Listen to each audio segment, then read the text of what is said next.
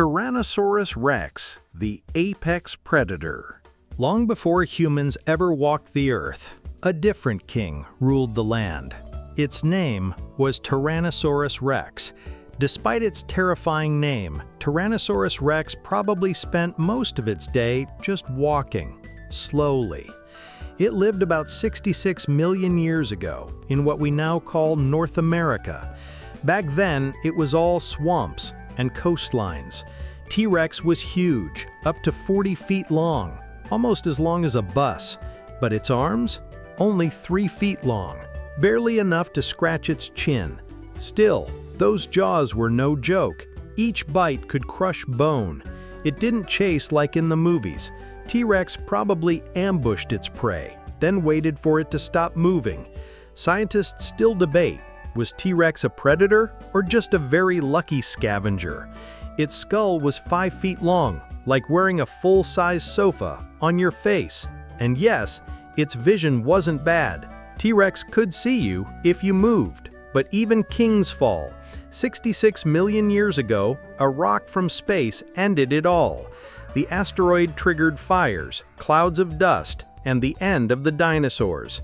Tyrannosaurus rex didn't leave behind fossils often, but when it did, they were iconic. Today, we know its name means King of the Tyrant Lizards, which is a bit dramatic. T-Rex fossils have been found with bite marks from other T-Rexes. Even some had healed wounds, meaning they survived battles. It's hard to say what color they were. Feathers? Scales? Polka dots? They didn't roar like in the movies. More likely, a deep, sleepy groan. T-Rex is gone, but in museums and our imaginations, it still rules. Spinosaurus, the river monster. Once upon a time, not in a castle, but in a steamy, tangled delta, where rivers fed into endless wetlands, there lived a dinosaur unlike any other. Spinosaurus. Longer than a school bus, he stretched over 50 feet from nose to tail. He may have even been bigger than T-Rex. But Spinosaurus wasn't chasing prey on land. He preferred the water. His name means spine lizard. And that sail on his back, it rose like a boat's rudder, tall, bony, and strange. What it was for, no one knows for sure. Thermal regulation, mating display, just dinosaur fashion. Unlike his cousins, Spinosaurus had narrow jaws, full of conical teeth. They weren't made for crushing bones, but for gripping slippery prey. Fossils suggest he spent much of his time in the water. He had webbed feet, densely packed bones that helped him sink, and maybe a crocodile-like tail to paddle. But he didn't rule the rivers alone. There were ancient sawfish, giant crocodiles, and other predators lurking in the delta. His bones were first discovered in Egypt in 1912, but sadly those fossils were destroyed during World War II. Gone in a bombing raid. Almost like he vanished again.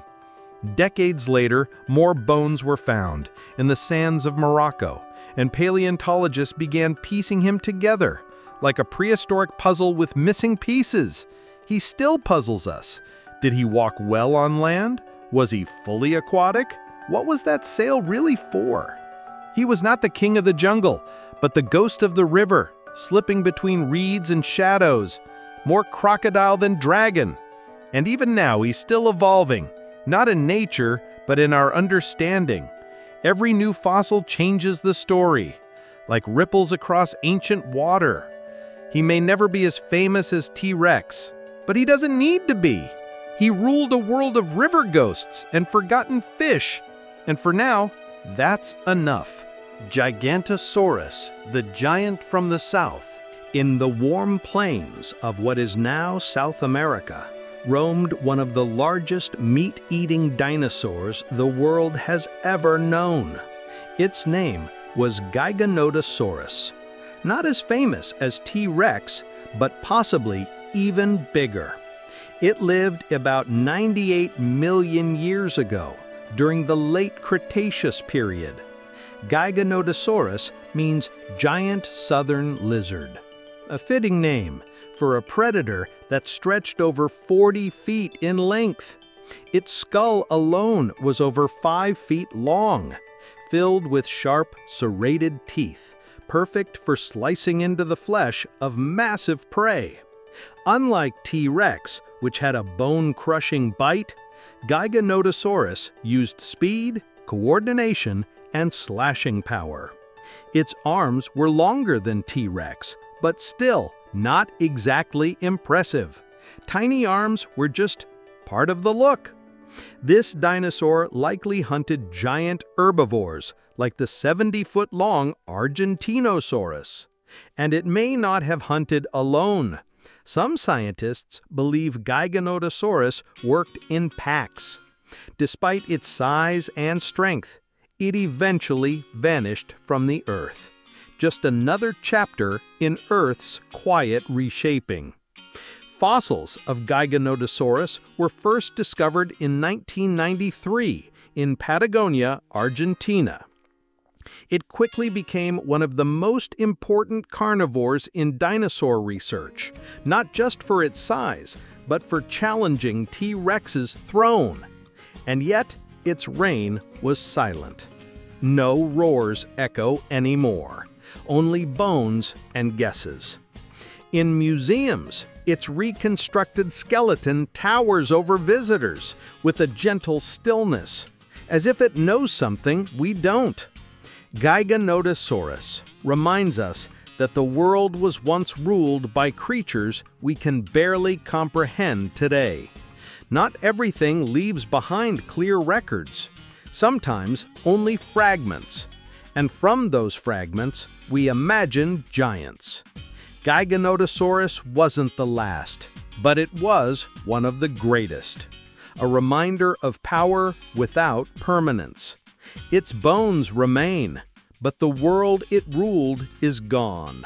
Ankylosaurus, the living tank. Let's begin with a creature that looked more like a medieval fortress than a dinosaur. Meet Ankylosaurus. Its name means fused lizard.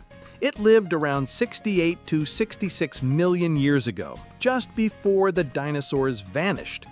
Weighed up to 8 tons. That's about the size of a city bus, if the bus had spikes. Its back was a fortress of osteoderms, bony plates fused into the skin. And that tail, not just for show, it was a sledgehammer. Scientists think one tail swing could shatter bone. But despite the armor, Ankylosaurus was a gentle giant. It was a plant eater, low to the ground, munching on ferns and shrubs. Its mouth had a beak, not teeth, perfect for stripping leaves. Its low center of gravity made it hard to knock over, like trying to tip a boulder. Its enemies? Mostly large predators, especially Tyrannosaurus rex. But attacking Ankylosaurus was a gamble, even for the king. Some fossils suggest they lived in small groups, or alone, like armored tanks in the wild. Their armor wasn't just defense, it may have helped with temperature control. We've only found a few complete fossils. Most of what we know is pieced together like a jigsaw puzzle. Its brain was small, not built for speed or smarts. But it didn't need to be smart. It was built to survive. Then came the end. A big rock from space. Boom! And so the living tank vanished, but left behind a fossil legacy. Tough, quiet, and strangely adorable. Therizinosaurus, the mystery giant with claws. In a forest that no longer exists, wandered a dinosaur that looked like it came from a dream. Therizinosaurus. The name means scythed lizard. Fitting, considering those claws. It was 10 meters long, as tall as a giraffe, as weird as anything evolution ever tried. But here's the twist. Despite those nightmare claws, it wasn't a hunter. Scientists thought it was a turtle when they first found the claws, then a sea monster, then this. It walked upright, with feathers, long neck, big belly, giant arms, tiny head, fashionably bizarre. It belonged to a group of meat eaters, but switched to salad. It may have used its claws to pull down branches or to say, "back off." Or maybe it just had them to look fabulous, like biological bling. Its hands were longer than a human arm, like Edward Scissorhands, but vegan. It likely moved slowly, big belly, wide feet, and no rush to get anywhere. Unlike the T-Rex, it wasn't built to bite. Its jaws were weak, its teeth leaf-shaped. Still, those claws were terrifying if you imagine getting tickled by a rake. Therizinosaurus lived in what's now Mongolia about 70 million years ago. Its fossils confused paleontologists for decades, but slowly the mystery unwrapped itself. It was proof that evolution doesn't always make sense, but it always makes something. No one knows how it sounded. Maybe it purred, maybe it honked. Its extinction was not personal, just a big cosmic accident. Then came the boom. Lights out for the weirdest salad eater Earth ever saw. But its legacy lives on, in fossils, in feathers, and in the comfort that even weirdos had a place. Utahraptor, the real raptor. Forget Hollywood's tiny velociraptors. Meet their real, terrifying cousin, Utahraptor. Living 125 million years ago, it was one of the largest raptors ever, about the size of a polar bear. Its deadly weapons? A massive curved claw on each foot, nearly 9 inches long. But it wasn't just brawn. Utahraptor may have hunted in packs, like prehistoric wolves with scythes. It had feathers, not for flight, but for insulation, display, or drama. Think Angry Turkey meets Ninja. It hunted early plant eaters like Iguanodon, and probably anything else that annoyed it.